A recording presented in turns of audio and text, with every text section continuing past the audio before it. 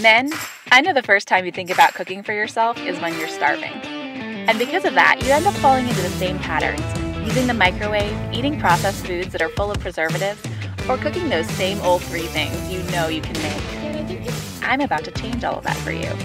I'm going to give you easy, healthy recipes that you can make for yourself in 14 minutes or less with minimal cleanup.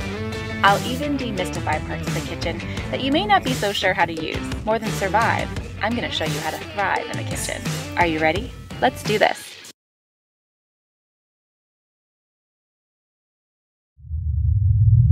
I'm going to show you how to make a big, juicy, delicious burrito. It's the perfect man food. Now I'm going to have a beautiful garnish on the side of pico de gallo rice. So I'm going to get that going first. I'm going to use some parboiled, perfected rice. It's enriched, and I chose this one because I love the texture of it. It's a Riceland rice made in Arkansas, grown and owned by the same company, the farmers. The gals and guys who grow this rice, I've met a lot of them, and they're just super dedicated to the land and creating a safe, sustainable product for us. So I'm going to try this parboiled rice because I love the texture. It takes a little bit longer to cook, so if you wanted to do it more quickly, you could use the long grain rice or you could use the short grain rice. That'll be a little stickier, especially the short grain rice. So I've got that going. I got a cup of rice for 2 cups of water. I'm going to cover it, let it come up to a boil, and then lower that to a simmer. It's going to be delicious. Now I'm going to get my skillet going. I'm going to add some grapeseed oil to the skillet. And I'm going to add some ground beef and some diced onion.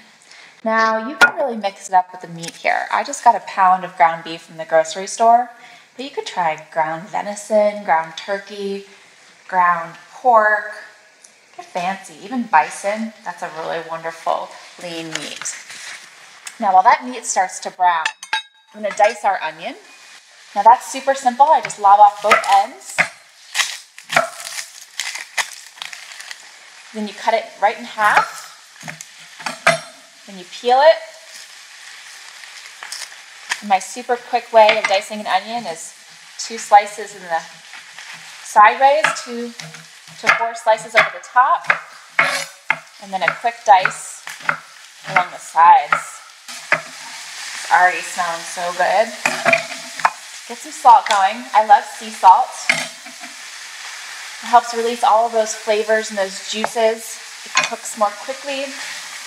Break it up with your wooden spoon.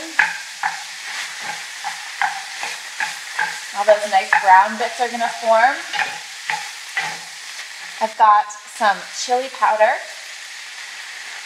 You can go wild with the spices. If you like some heat, you could add cayenne or hot sauce. I even like to add a little dash of cinnamon sometimes to my ground meat. It actually adds a little intrigue. We all need a little intrigue in our lives, right? And I've got some ground oregano. And a little bit of ground cumin. You can also try some curry powder. Go wild. Get creative. This is your chance to get your creative side out.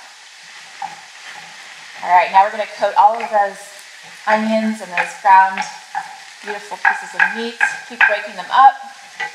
So my meat and my onions are browning. I'm going to add a half a can of enchilada sauce. And that's going to scrape up all of those nice juicy brown bits at the bottom of the pan.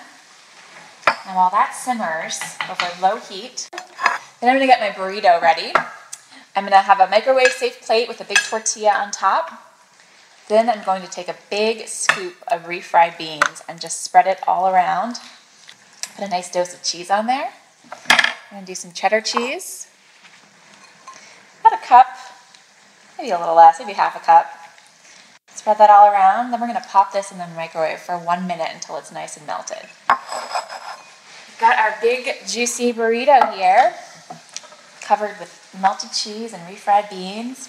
Now we're going to add our meat mixture, which has been simmering over high heat. Let a little bit of that liquid reduce. So we've got our ground beef and our onions and our enchilada sauce. Put a nice juicy helping on top. Now that we have all of our meat in our burrito, we get to roll it up. It's a big juicy one. Get those ends folded in and then give it a nice roll all around. This is a serious burrito, guys. Now we're going to add a little bit more enchilada sauce on top. A little bit more cheese. Then we're going to pop it in the microwave for 1 minute, and then we're going to put our side of rice together and dig in.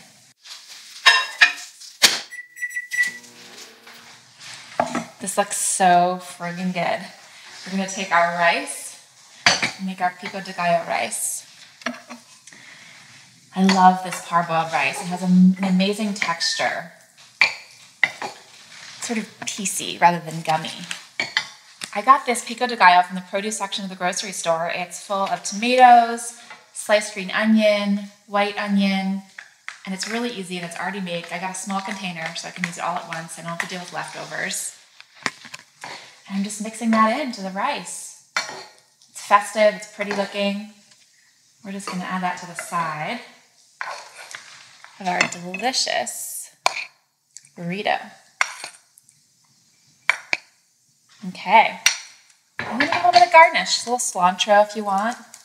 But I always say it's good to make the plate look pretty. It makes the food taste better.